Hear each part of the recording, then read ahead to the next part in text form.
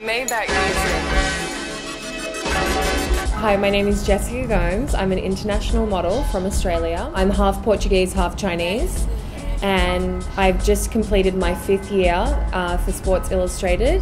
6 years ago in New York, when I first arrived, I ended up in Rick Ross and Jay-Z's studio. I just was hanging out with my other Australian friend, who's also a model, and you know, they really liked our accents, and then they told us to, you know, say a couple of lines in front of the track.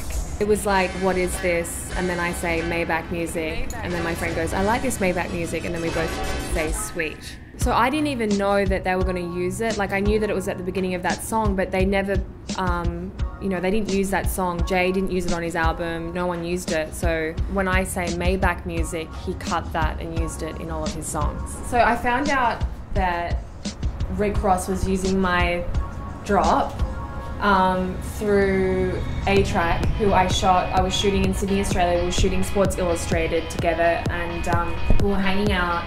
We were doing like a music meets fashion sort of segment, and he was like, this is you, and I'm like, yeah, that's me. I did it like 5 years ago. And he's like, yeah, no, it's hot right now in America, like, because I wasn't in America for the past 2 years. So as soon as everyone found out that I was the girl behind Maybach Music, Global Grime contacted me, which is great. I love their site.